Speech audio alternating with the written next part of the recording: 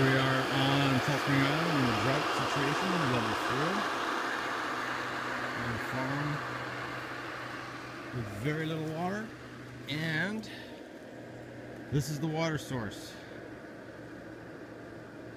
So we have a 4-inch piece of PVC perforated down in there, and 1 inch, or maybe it's 1.25 inches, typical garden hose, plastic water line connected to that, an inline pump, and this pond is down about 3 feet, 4 feet, so it's hard to estimate the actual gallons or liters that are in there. Probably, I don't know, 250,000, 500,000 liters, something like that.